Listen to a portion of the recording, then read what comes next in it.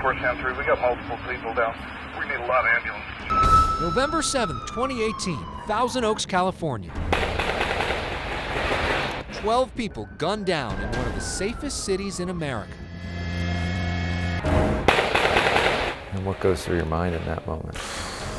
Our entire world obviously turned upside down. I just got to get out. I just got to find my brother.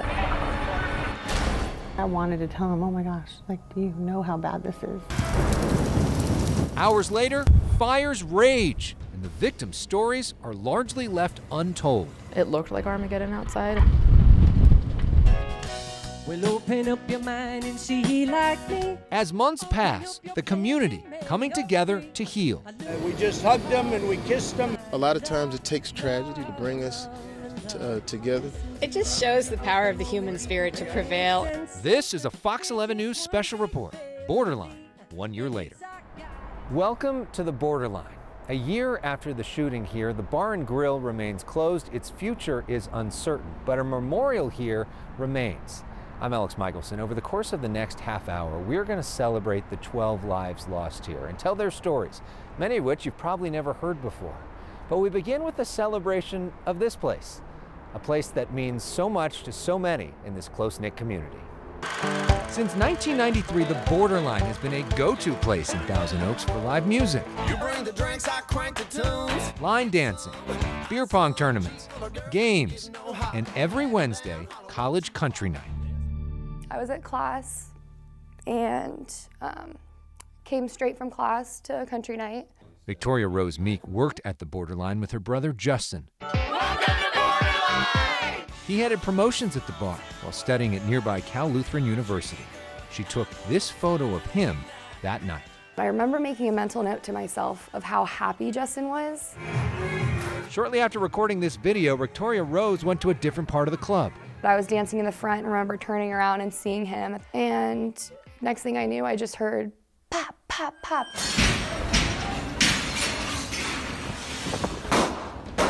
Growing up in a military family, I've shot guns. I knew exactly what it was.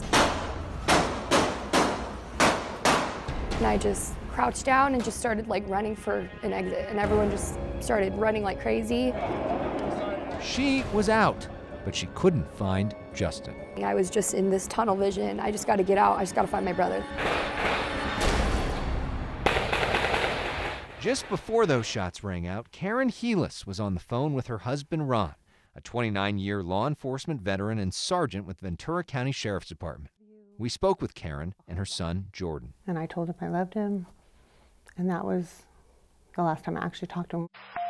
Response code 3 to 245.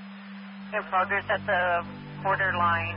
Using a police scanner app on her phone, Karen listened in to what was happening in real time. I heard his call sign, and then I listened, and it was pretty intense. That call sign identifying Ron, 4 Sam 3. There's a subject inside shooting. Arrive, park to the west, bring your rifle. And you're sitting there, and you're listening to this, and you know that he's really right hopeless. there. Really hopeless. Because I wanted to tell him, oh my gosh, do you know how bad this is? And I know he did, but he went in anyway. 4 Sam 3, we got multiple people down. We need a lot of ambulances. Sam 3, at least 5 down inside. And then did you hear somebody say, officer down? It took forever. I was yelling at the phone, and I was like, please say something, Ron. I mean, are you there? What's going on? I mean, I just need to hear one word, just one word. 4 Sam 3 is down and unresponsive at the south entrance. Then when I heard one of the officers say, 4 Sam 3 is down and unresponsive, I think I went to my knees and just couldn't believe I was hearing that. No. There has been a mass shooting in Thousand Oaks. There was a guy and he just started shooting. I heard everybody scream, get down. I ran off the dance floor. Get out of there.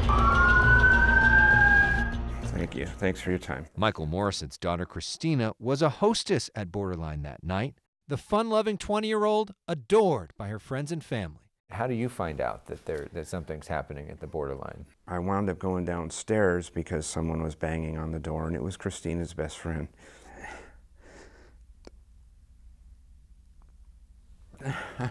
Sorry. And all of us knew that Christina wasn't answering her phone. Across town, Gladys Monrique Kozak was also watching the news, concerned that her brother Daniel may have been at the bar. I got a call from my dad, and I just said, please don't tell me that he was there. And he said he was, and he broke down crying, and I collapsed onto my bedroom floor. I still very vividly remember that moment. I think it was the moment that our entire world obviously turned upside down. Text messages show Daniel arriving at the borderline less than 5 minutes before the shooting began. These are our brothers and sisters. Daniel was a retired Marine who worked at Team Red, White, and Blue, an organization that helps vets who are struggling to transition back to civilian life.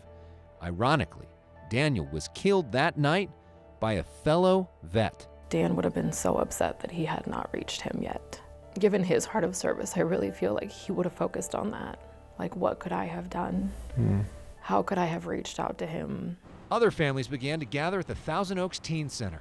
We've been seeing family, friends, loved ones coming here. The father of Cody Gifford Kaufman was one of the first to receive the devastating news that his 22-year-old son had been murdered. My firstborn son.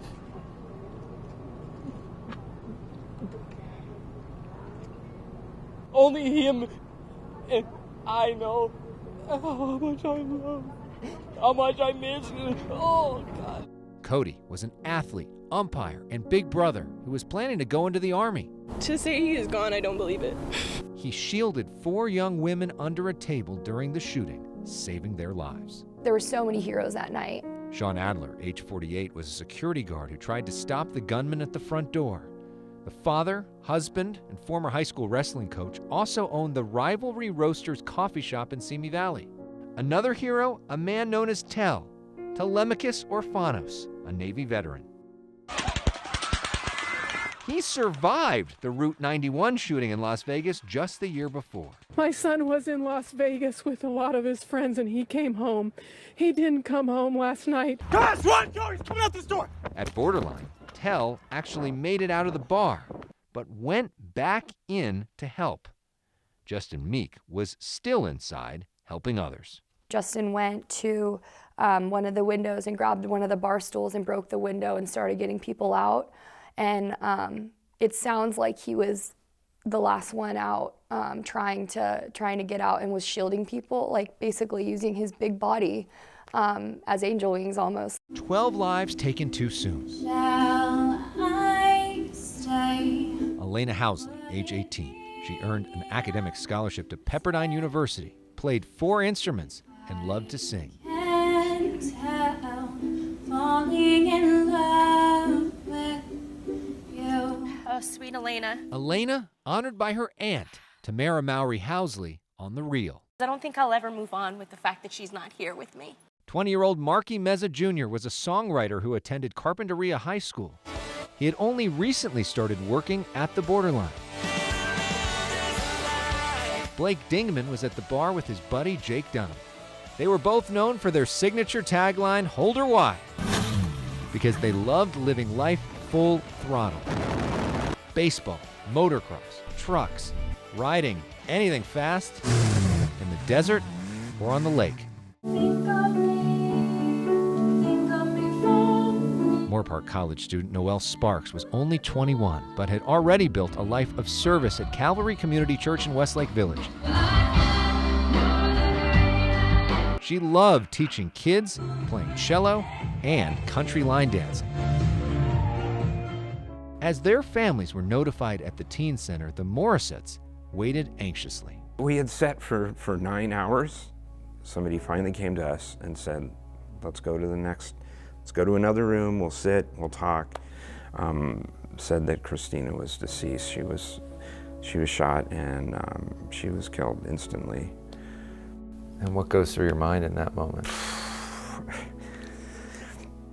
At that time, everything is just like, I don't know, it was like a scene from a movie inside my head. Everything just happened all at once, you know. We all just broke out in tears. Christina was the final victim to be identified. Ron Helis was the first. Sergeant Hillis died at the...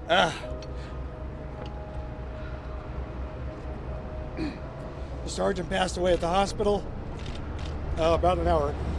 Karen Helis and her son Jordan were in the hospital when Ron officially lost his life. Actions speak louder than words, and unfortunately, he didn't make it out that night, but he wouldn't have had it any other way. Immediately, the community came together for a procession. It was overwhelming to see that many people over the on-ramps and off-ramps. Overpasses, right? The freeway overpasses. It was. We just couldn't get over the amount of love there was out there. Yeah. And kindness, compassion. Sergeant Ron Helis served 29 years with the department and died in the line of duty as a true hero. Coming up next, just when everyone thought this horrible day couldn't get any worse, I look to my left and we're exiting our neighborhood and it's like up in flames. it did. It sort of felt like Armageddon. It looked like Armageddon outside. When Borderline, 1 year later, continues.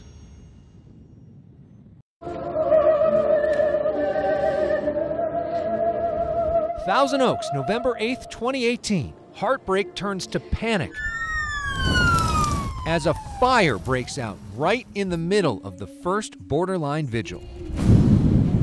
The power lines are down. We saw every single Ventura County Fire Department unit leave the scene of this mass shooting. There's a fire in that area as well. People are coming out to fight this fire. Most of the news reporters immediately moved from the shooting coverage. We've had two major stories, massive news stories today. To fire coverage. So he said fighting it in this wind-driven fire was pointless. Leaving the stories of the Borderline victims mostly untold.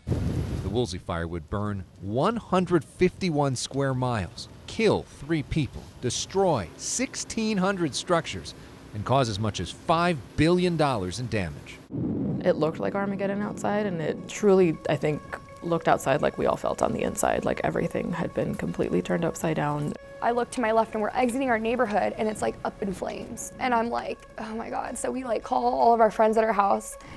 We were just like, we don't care about any of our stuff. Like I said, pack up Justin's room, pack up the music room, all of his instruments, pack up all of his stuff. We don't care about all of our stuff. We're driving around the cemetery looking for a plot while the hills are completely on fire and water drops are happening. Just thinking, like, what has life become in the last few days? In the midst of it all, families trying to make sense of what had happened. It seemed like it went on for weeks. Michael Morrison was approached by a co-worker of his daughter, another hostess who had gone home sick that night right before the shooting began. She came to me and she felt like it was her fault. That Christina was gone because she should have been there instead. And I told her that's not her fault, you know. I tried to tell her. Karen Helis had to have a similar difficult conversation after the investigation revealed that the bullet that killed Ron came from friendly fire, a fellow officer. So it happens all the time. It wasn't meant for him. I know that I've talked to the officer. Nothing's changed, really. I mean, he was doing his job too. Thousands gathered to mourn Ron as a hero. Maybe God wants to use Ron to help heal us. That word, hero, used often to describe the 12 lost at Borderline in a series of emotional memorial services. I once was lost. But you will live on through all of the beautiful memories and moments we've shared. With the love and support from all you, it's gonna make it 10 times easier. It has really felt like the community is like sort of holding all 12 families in the time when we've needed it the most. Well, open up your mind and see like me. Coming up, celebrities and even the president Hard to believe, isn't it? come to the area to help the healing begin when Borderline, 1 year later, continues. Listen to the music of the moment, people dance and sing. We're just one big family. Jason Mraz is among the many celebrities using their talents to help the victims of the Borderline shooting. Jason's such a great guy. He got back to me right away. 2 minutes. 2 minutes later, he responded to my email and said he absolutely would be a part of it.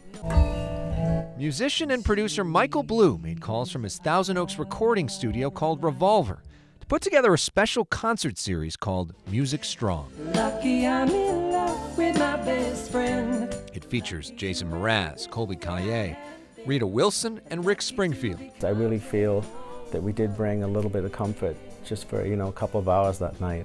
Whatever you want. John Bryan helped organize it all. Seeing the 12 family members represented in the audience, for them to actually be dancing and crying and laughing, all in one big emotion. It was John who reached out to us at Fox 11 with the idea for this special. He plans to shoot his own documentary to honor the 12 families. Help, hope, and healing for Music Strong is what we're all about. There's no way we can fix it, but we can surely help. Stars like Trace Atkins, Jimmy Allen, Cassidy Pope from the Academy of Country Music performed at a Borderline Strong benefit concert. People in the music industry, their gift is their talent, and they wanted to share it with us. Hey everyone, Jared Goff here with the LA Rams. Rams quarterback Jared Goff joined Major League Baseball stars and area locals Ryan Braun and Christian Yelich to create California Strong. We grew up in these areas, we frequented these places, we're a part of this community. They organized a Thanksgiving dinner and a celebrity softball game that raised over $1 million. What does California Strong, what does that phrase mean to you? It's just us coming together right now. A lot of times it takes tragedy to bring us together. It just shows the power of the human spirit to prevail. Oh, say, can you see? During a Monday Night Football game against the Kansas City Chiefs, the Rams gave free tickets to first responders and victims. Now, LA together. Karen and Jordan Heelis lit the torch. Light the torch! And spent time with the players. They're local too. It affected them as well. You know, right now we're playing a football game and won a game that hopefully brings joy to a community that needs it. You don't see what's going on until you come here. I was with the President of the United States as he came to Southern California to meet with those impacted by the wildfires and the shooting. Before taking off in Air Force One, the President taking time here to meet with victims of the Borderline shooting, that meeting happening behind closed doors. Did you meet with him? We did. What did he say to you? Wow. That was such an honor that he would even want to meet with us, but there was so much compassion. We just hugged them and we kissed them and everybody, and it was very warm. Local businesses and community organizations pitched in too. We all support each other in this small community. Altogether, over $3.6 million raised and distributed to survivors. The City of Thousand Oaks has installed a permanent memorial here at the Conejo Creek North Park. Behind us, 12 water jets for each of the victims. There are also 12 granite benches here. This is a healing garden where people can come to reflect and remember. There are other tributes, including this one at the Pony Baseball Field in Newbury Park, where Blake Dingman played his heart out. And a flagpole on the campus of Cal Lutheran University, where Justin Meek played water polo. How the community came together, right? And it was just, everyone was there. Everyone wanted to help. People all over the world, they're opening up. Up next, an emotional tribute to those lost at the borderline, sung by Justin Meek himself.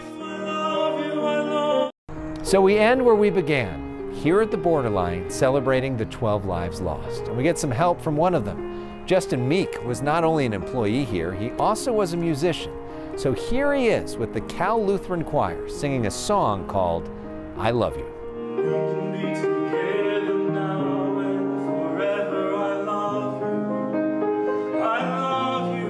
We can learn something from the whole circle of 12.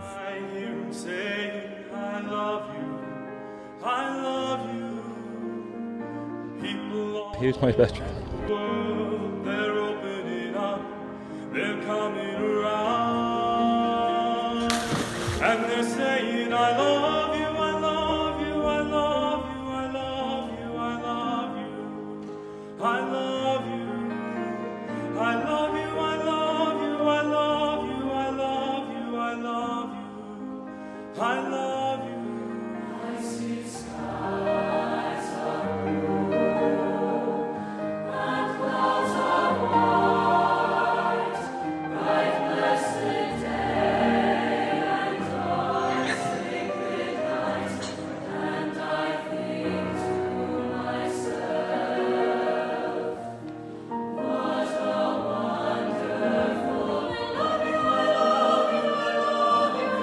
don't look at them as just a victim. You know, they're people, and they still are, and their memory is going to live on forever, but it's up to us to continue to talk about them.